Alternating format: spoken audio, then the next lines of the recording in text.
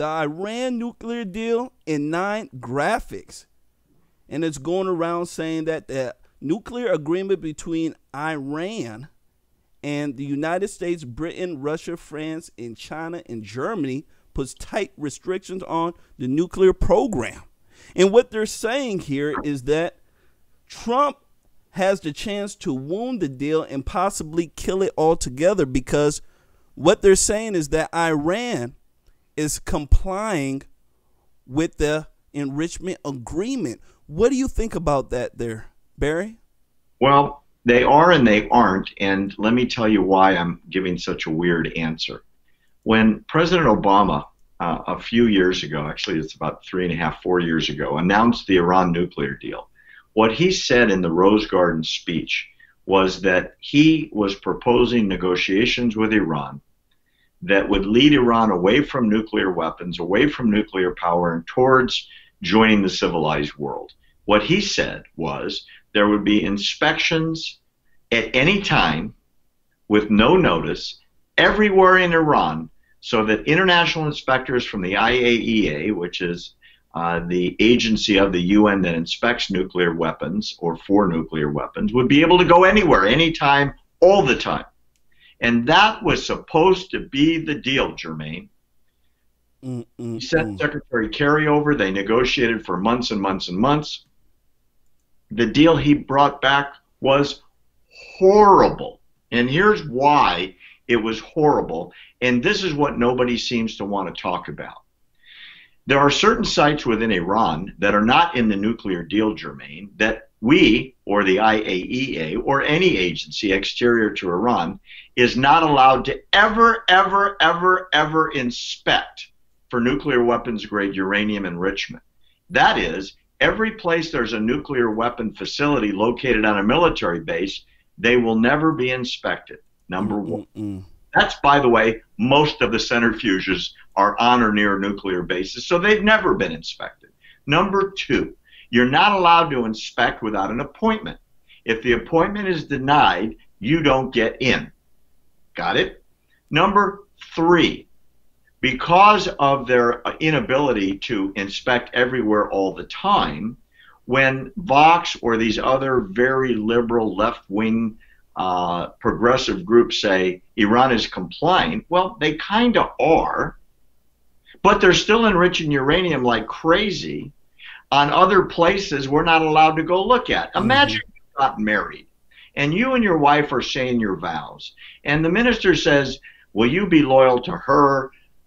Will she be loyal to you? And you say, absolutely I will, from 9 to 5, Monday through Thursday. However, Friday, Saturday, and Sunday, and every evening I can do whatever the hell I want, right? And if your wife said to you in a couple months, well, Jermain, you've got like 9 girlfriends on the side, and they're calling the house all the time, and I know what's going on, and you go, but honey, I'm not breaching my vows. I'm seeing them Friday night, or I'm seeing them on Sunday. I didn't make the deal that I couldn't have sex with other girls at night. Well, that's the Iran nuclear deal. So when Europe and China and Russia and Vox say Iran is compliant, well, they kind of are, but we all know that on the places we're not inspecting, they've got uranium being enriched like crazy. That's number one. Number two, and this is really important, Jermain, under certain UN regulations that were passed by the UN around the same time and actually previous to the JCPOA, which is the Joint Comprehensive Plan of Action, which is the Iran nuclear deal, they're not allowed to build ballistic missiles that can deliver nuclear weapons. Because you have to figure out a way to deliver the bomb. You don't mail it to someone, and FedEx doesn't deliver nuclear weapons, right? So you got to have a delivery system. They're not supposed to be building those ICBMs, but they've been building them like crazy. And when they get busted every few months by the UN, you know what they say? Well, we didn't plan to put a nuclear weapon on that missile, so we're not in non-compliance with missile research. Thirdly, they're supposed to stop exporting terror around the world, and they are horrible about that and terribly non-compliant, and the whole world knows it. So bottom line, Jermaine, they're sort of compliant with the deal, but the deal is so horrible, we don't want them in the deal. We don't want to be in the deal because it's worthless.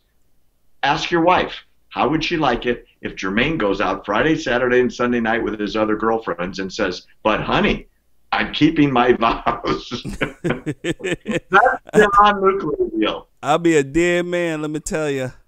I'll be a dead man. And let me add one thing Okay. to it. And I think you've got some video on this or graphics. Mhm. Last year, the Mossad, which is the Secret Service of Israel, I don't know how they pulled this off, got a bunch of their secret spy guys into Tehran. They found a warehouse that had, get this, tons of material proving that the Iran nuclear enhancement was going full speed ahead. The missile program was going full speed ahead. They weren't going to stop till they had nuclear bombs. And they smuggled it all out of Iran. And we're going to the next one. Yep. Yeah. Netanyahu took it to the UN, Jermaine, and showed the whole world what they're doing. And he showed Trump. So there's no doubt in anybody's mind, if they really want to look, that Iran has basically flipped off the world and is doing whatever they want after Obama gave them $150 billion to spend on terrorism.